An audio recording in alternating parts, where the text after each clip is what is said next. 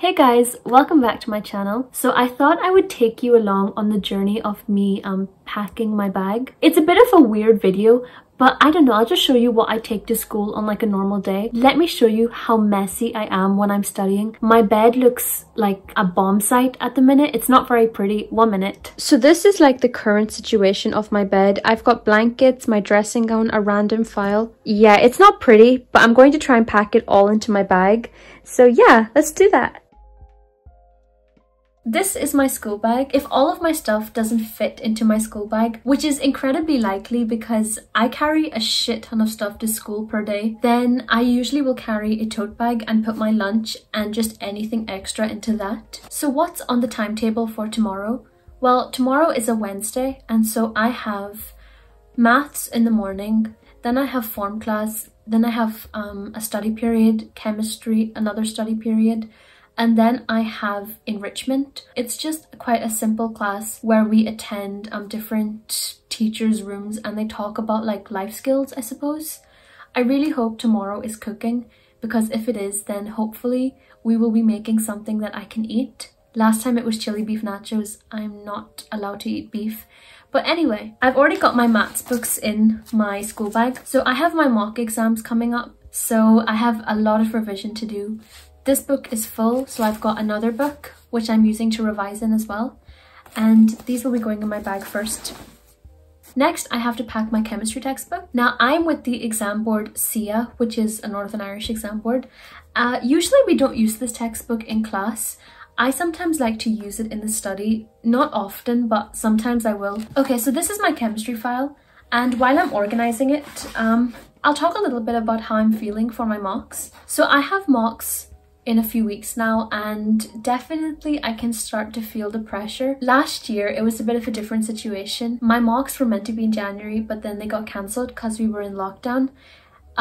Those marks actually ended up being actual exam results. I really don't want exams to get cancelled this year. Whilst I think the pro of that is that I don't have to learn all the content, which there is a lot of, the downside is the amount of stress and anxiety it causes for me, my parents, and then all my teachers. I really don't want to be disadvantaged just because of exam results and predicted grades and all of that. I just want the chance to prove myself, and I think having an actual exam, you know, be my result than my mock exam result, I don't know, I just prefer that. Let me know how you feel about that. I'd like to hear other people's thoughts. I do 3 subjects: biology, chemistry, maths.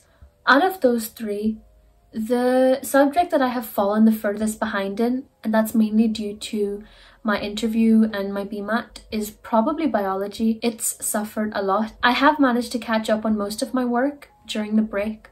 There's only 2 topics left, and they shouldn't take me that much time. Maths, I don't know how I feel about maths.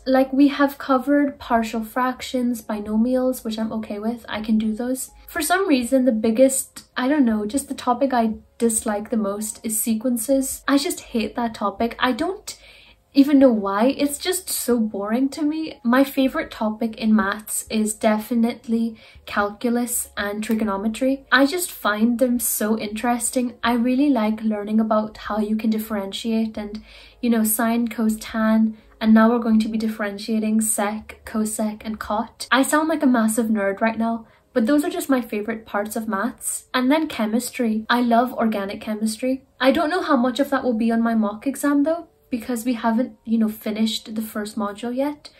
But I don't know, I just like organic chemistry. I think it's because it's the chemistry that we use most frequently in day-to-day life. And now I can do reaction mechanisms for 2,4-dinitrophenylhydrazine.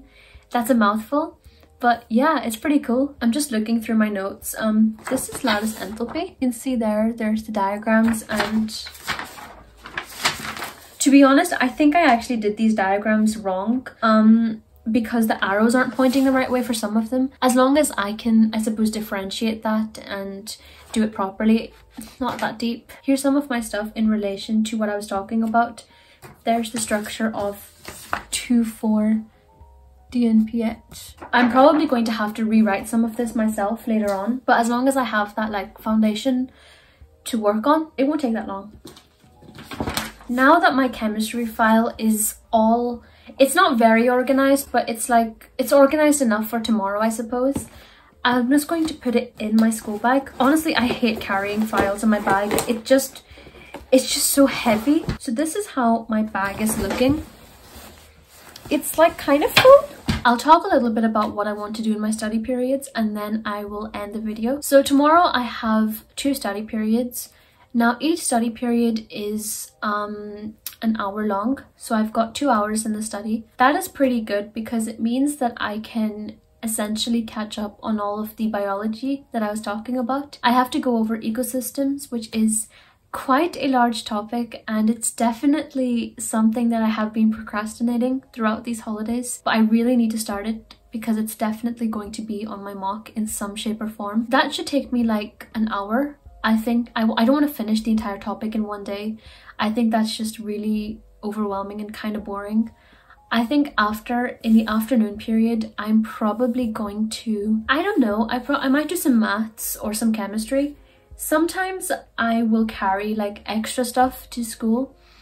I have been thinking of ordering the chemistry revision guides by Sia. They're very small white books. They are meant to be really, really good. I used them last year and I like them. For maths, it's a little bit different. To be completely honest, my maths textbook is actually really, really good. It's quite an old textbook, but it's very detailed, very comprehensive. There's also a purple textbook that my school like to let us use sometimes. That's like available in my study, so I like to do that there. I just don't want to let work pile on. That's definitely one of my New Year's resolutions. I have done that in the past and I just don't want to do it this year as well. But anyway, thank you so much for, I suppose, watching me pack my bag.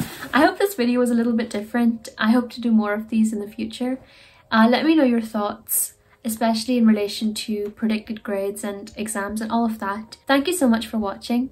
Please stay safe and I will see you next week for another video. Bye!